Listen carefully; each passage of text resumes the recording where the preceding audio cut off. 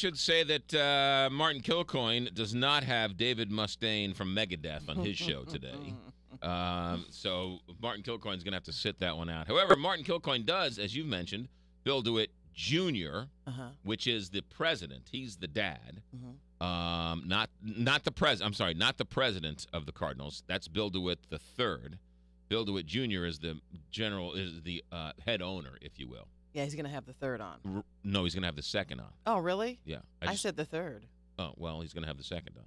Oh. Maybe he's going to have the second and the third. But I just got a text from Martin. Okay. Danny Mac. He's going to have Danny Mac on, voice of the Cardinals, and Bill DeWitt Jr. Okay. Who was listen to this, who was a bat boy for the St. Louis Browns. And there's a picture of him in a St. Louis Browns uniform as a little boy, and Babe Ruth's giving him a bat. Get out. Yeah. Then somebody ran to the store, got the picture developed, and then brought it back and had Babe Ruth sign it that day. Boy, they were fast. Yeah. Yeah. It's a pretty special picture. That is very cool. It's a neat picture, yeah. Martin should ask him about it. But Bill DeWitt Jr. and then Danny Mac on the show today for opening day for Martin Kilcoyne. Is John Carney a big Megadeth fan? I'm just curious to have Well, I've heard his show. He's died a bunch of times, so his show is one big mega dead. Oh, See what I did there? All right. Yes, yeah. Gail Pennington joins us, and she's always the life of the party. Good morning, Gail Pennington, TV critic with STLtoday.com. Good morning, Gail Pennington. Here. Good morning. Waiting through your trying to figure out which DeWitt is which. Yeah, sorry about that. It's hard. It is hard. Happy opening day. I'm so excited. Happy opening day to you. Trying to explain that to Deb Peterson over the years has always been interesting. No, the junior is real. When I say junior, you're thinking the kid, but the junior is really the dad. Well, I'm not, because I refer to the third as Billy. Billy and Bill, right? Yeah. All right. Breaking news this morning. Did you see this? Yes, which? Josh Elliott leaving Good Morning America. And I still don't know who he is. I turned on this morning, and isn't George Stephanopoulos the anchor of that show? Yes. Josh is the newsreader. Well, then he was really silly to think they were going to give him $8 million, wasn't he? It's kind of what I thought. He kind of was born on third base thinking he hit a triple. Whatever he's making, he should get down on his knees and thank God he's making it and just be quiet. You're absolutely right.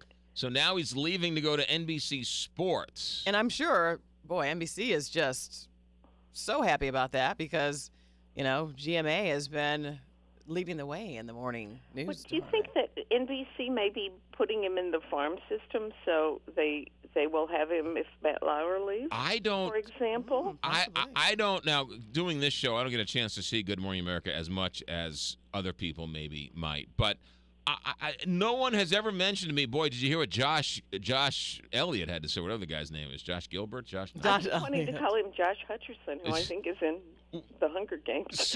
So I mean, I don't know if people are tuning in to hear his witty repartee with Laura Spencer.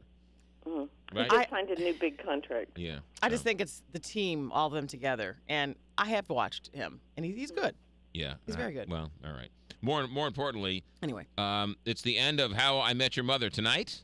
Finally, tonight, the 1-hour series finale of How I Met Your Mother. They're going to fill in all those questions about Ted and the mother that have been hanging for 9 seasons. I'm still confused over this show. I don't really quite get the premise. He's been explaining to his kid for 9 years how he met his mother? How he met their mother. Right. But they've had and so the whole show is supposed to have been a flashback? Yes. Well, yes. He's explaining it to the kids in 2030. Oh, okay. Right. Oh. Right. And the final scene with the kids, they had to shoot years and years and years ago. But, of course, in 9 years, the kids are grown up so much they're not even recognizable.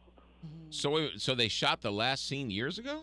They shot the last scene with Ted and the kids, and I don't know what's in it. I don't know whether it has any giveaway stuff in it. Right. But they shot it years ago? Yeah. And they're going to air it tonight? Yes. They shot it in 2005. That's kind of cool. It is. The kids will still be the same, so the kids will still be the same age. So they opened the show like, okay, so you want to know how I met your mom, and then they went on with the show. then they filmed the end, and so all those kids are now 11 years older? Yeah, 9 years older, yeah. Do we know who the kids were or are? Oh, we don't care. Oh, okay. All right. Right. Gail, how do you think a show, I mean, and it's been pretty consistent in the ratings, right? How's a show with this premise lasted so long? I actually pondered that in a story on Sunday, and I don't really know. When it was starting off, I thought it was really a funny show, and I liked the way the friends interacted, and Neil Patrick Harris is very funny as the Barney character. But I said to myself, they're making a terrible mistake keeping this question of who the mother is hanging all this time. But apparently people loved it, and that's why they tuned in for 9 years. And also, no one's left the cast, right? It's the same cast all these years. Yeah, no, it's the same cast. They've had people come and go that everyone dated. Right. The love interests have come and gone. But the guy telling the story, who's the guy telling the story? Josh Radnor. Okay, he's the guy who can't find a date, always has a hard time dating, right? He's yes, the one who always sits and complains that he can't find anybody, right? That's right. Yeah. But has he been dating anybody these years? Oh, yes, he dated a lot of people, and he always was in love with Robin, the other main character, who's played by Kobe Smulders. Right. And they finally had to realize they weren't right for each other, and she actually married Neil Patrick Harris's character last week. Oh, really? Yes. Oh, so because Neil Patrick Harris was the cad, if you will. He was the cad, yes. He was the heartbreaker. He had a lot of women. I also find it interesting. It's got to be a groundbreaking show because here you have an openly gay person in Neil Patrick Harris playing a womanizer on television. That has to be an interesting juxtaposition. I don't think he was openly gay 9 years ago. Oh. Okay. I think it sort of it came out in between the 9 years the show was on. I mean, it never really hurt his character, right? People can still identify him. It never hurt his character, and I think that was sort of groundbreaking for that. Yeah, no, I agree. That people like him so much that they just didn't care. He's a great song and dance man, that's for sure, and he's the best host there ever has been since. He really is. Since Billy Crystal and all those other guys. All right. What else is going on this week? Well, CBS is introducing a new show called Friends with Better Lives, and it will follow the How I Met Your Mother finale, and it's really pretty terrible. It's about a bunch of spoiled, selfish people who all think that all their friends have it better than they do. You know, the married ones envy the single ones, and the ones without a baby envy the ones with a baby, and the ones with a baby envy the ones that can go out anytime they want. But the show does star Brooklyn Decker.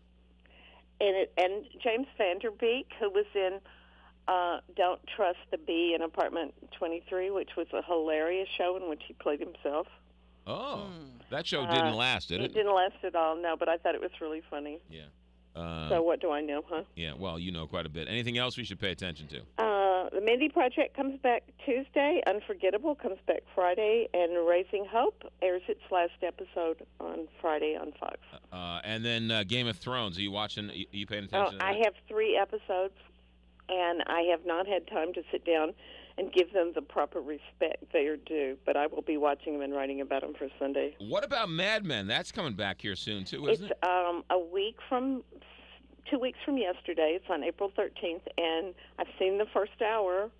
And? It's really, really good. Oh. And this is it, right? This is the last one. No, they're going to be 7, and then they're going to break, and then next year at this time there will be the final 7. And why do they do that, Gail? I hate that. To keep it around longer. But you forget about it, and then you want to... Oh, I never forget about Mad Men. Actually, I got a thing on my phone that said that Netflix just added the 6th season to Netflix. So if you're jonesing, you can go back and watch last season to get up to speed for this season.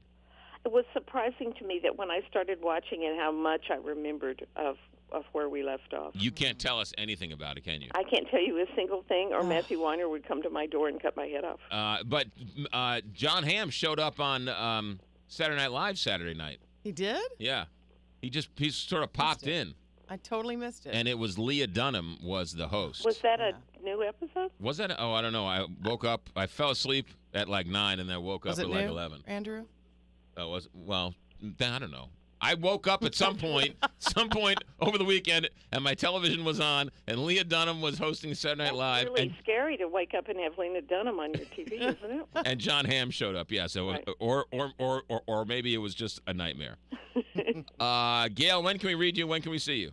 I'll be in the Friday Ghost section writing about a new documentary on the Civil War that's really good, and also the new AMC series Turn that's about the Revolutionary War.